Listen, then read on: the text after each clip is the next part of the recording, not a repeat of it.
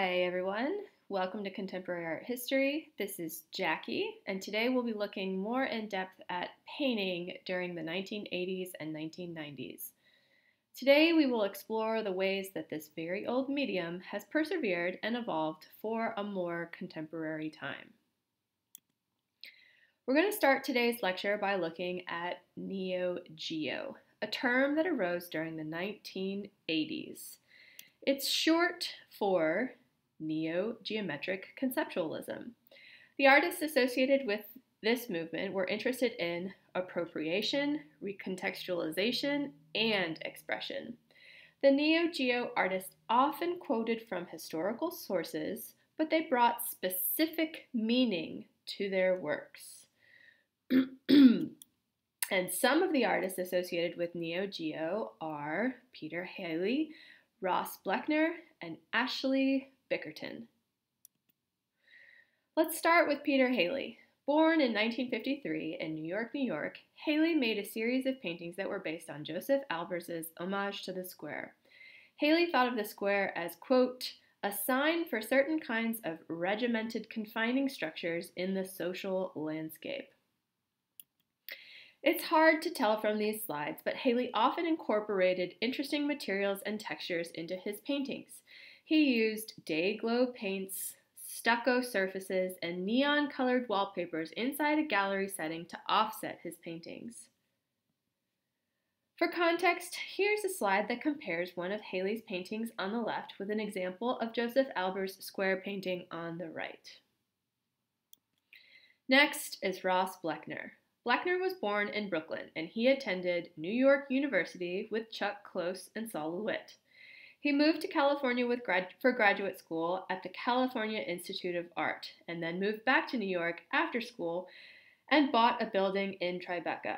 Julian Schnabel rented 3 floors of this building, and there was also a nightclub in the loft. His early paintings often pay tribute to op art, but the series that followed focused on the AIDS epidemic in New York. Many of his paintings continue to explore this theme of the body or body-related ideas, sometimes on a microscopic level, as seen in the bright red bursts of color floating on the surface of this canvas.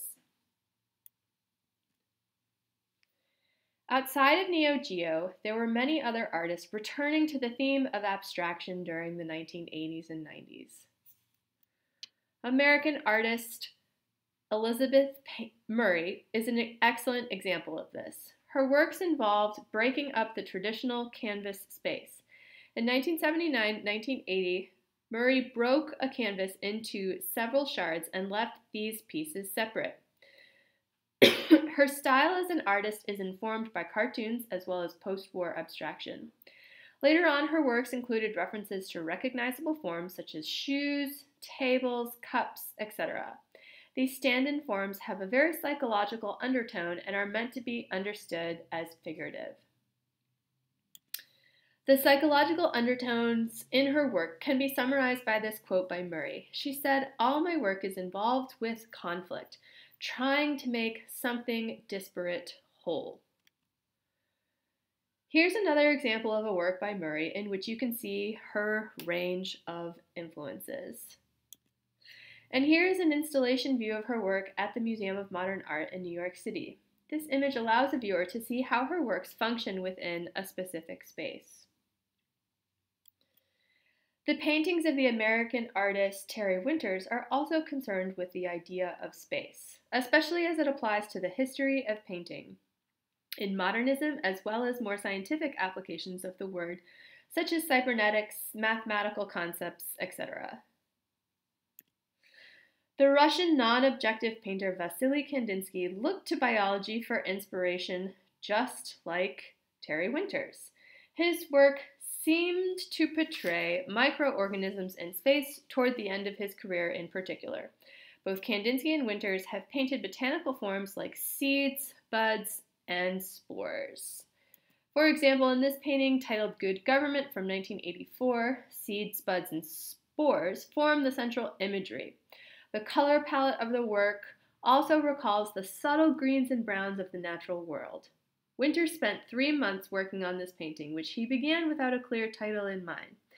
He said that he, quote, thought it looked like one of those maps you saw in grammar school, and it said, good government, and everything was working together.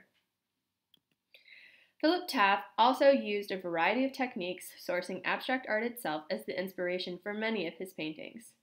He called them, quote, representations of abstract paintings.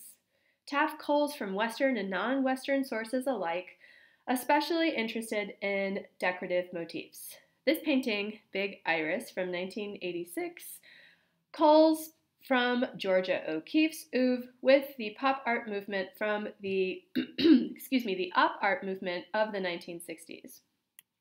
And here is an example of an op art painting by Bridget Riley, so the connection is fresh in your mind's eye. Here's another painting by Taft for you to see how he seamlessly blends tropes from architecture, textiles, and other sources of ornamentation. The geometric forms in the compositions of Sean Scully also recall architectural motifs. Born in Dublin and educated in London, Scully has worked with interwoven grids since the beginning of his career. Now let's look at the influence of graffiti and cartoons within the world of painting at this time. We'll start with Keith Haring, a major force of graffiti art in New York City during the 1980s. Haring attended the School of Visual Arts in New York City, and he made drawings in the subways and throughout the city. He loved working in public locations with his distinct vocabulary of cartoon-like people, such as a radiant child, a barking dog, a flying saucer, or a praying man, alongside other symbols that were easy to read, such as a cross, halo, pyramid, and dollar sign. Because his works were populist and political, he was slow to receive recognition as an artist. In fact, his works were not really appreciated until after his death from AIDS in 1990. In 1997, he received a posthumous retrospective at the Whitney Museum of American Art in New York City. Another artist who died at a young age was Jean-Michel Basquiat. Born in Brooklyn of Haitian and Hispanic descent, Basquiat dropped out of school at age 17. He became friends with Al Diaz, another graffiti writer in Lower Manhattan, and together they both used SAMO, which meant same old shit, to sign their work around the city. During the summer of 1980, Basquiat's works were included in the Times Square show, a group exhibition produced by the artists collective Collab. They created a space within an abandoned building on 42nd Street. And after the show, Basquiat went solo. His works had unexpected compositions, as seen as this one from 1984. 4 years later, he died early of a drug overdose. We've already mentioned artists in this lecture who were impacted by the AIDS epidemic. Well, in 1981, epidemiologists linked the outbreak of pneumonia in homosexual men in LA with an aggressive cancer that was afflicting gay men in New York City. The syndrome was given the name, quote, gay-related immune deficiency, and was later linked to HIV, human immunodeficiency virus. The apathetic posture of the United States government was a motivating factor for many artists. In 1988, the Museum of Modern Art organized an exhibition of Nicholas Nixon's works, photographs that included a series of individuals dying of AIDS. Some critics thought that because Nixon was a heterosexual, these images were more voyeuristic than empathetic. ACT UP, which stood for the AIDS Coalition to Unleash Power, organized a show called Let the Record Show, which was installed in the windows of the new museum in Lower Manhattan along Broadway. In 1988, several people from ACT UP founded Grand Fury, an advocacy group dedicated to raising awareness and inciting action on behalf of AIDS sufferers. Silence equals death. This poster with its succinct and political message was designed by the Silence Equals Death Project. It was later subsumed into ACT UP in 1987. And this slide shows an installation view of Let the Record Show exhibition at the New Museum in New York.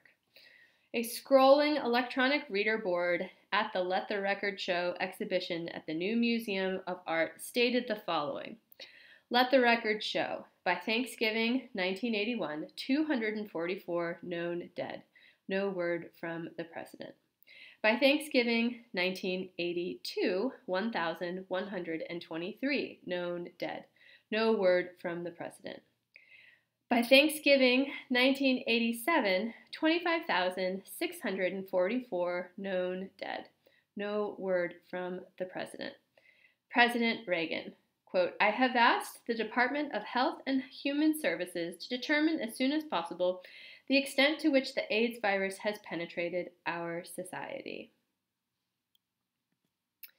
This is a portrait of the prolific writer, photographer, and painter David Wojnarowicz.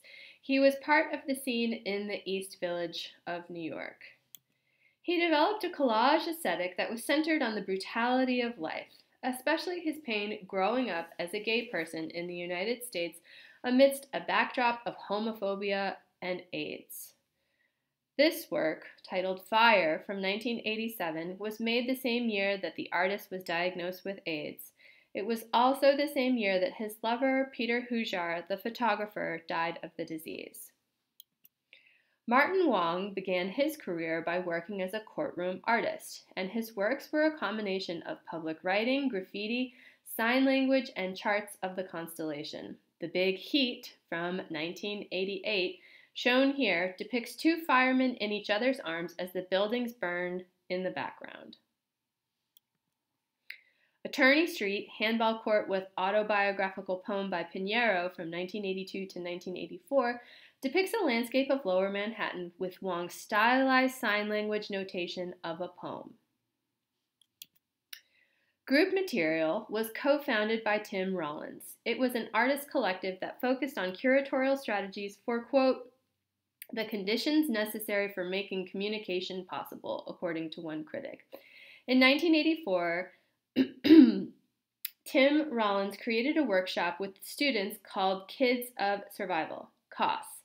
This group used texts such as the autobiography of Malcolm X, Franz Kafka's America, and Flaubert's Temptation of St. Anthony to connect the themes of these books to contemporary life. The Temptation of St. Anthony, The Trinity from 1990, is a 3-canvas work that uses the text by Flaubert as its starting point. It's an extended conversation about the temptations of physical desire. The red and black ring was made from blood, which made viewers, of course, think about AIDS. We're going to close today's lecture with 2 examples of artists working with art historical sources for inspiration. First up is John Curran.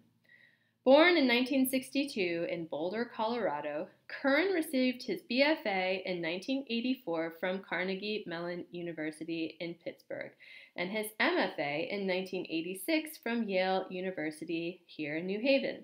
His works emulate paintings from the 16th and 17th centuries, especially those from Northern Europe, but the subjects are often highly eroticized and sardonic.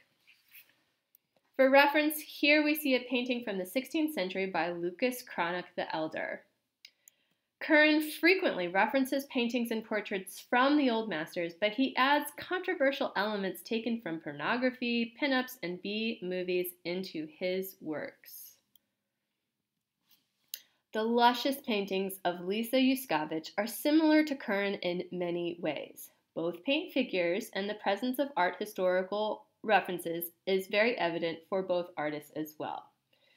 Technical and masterful, Yuskavich's paintings mine art history, yet in her work, the gaze and the attention of the figures are often turned inward. The overall tone of the work is less sardonic than Curran, but just as cutting.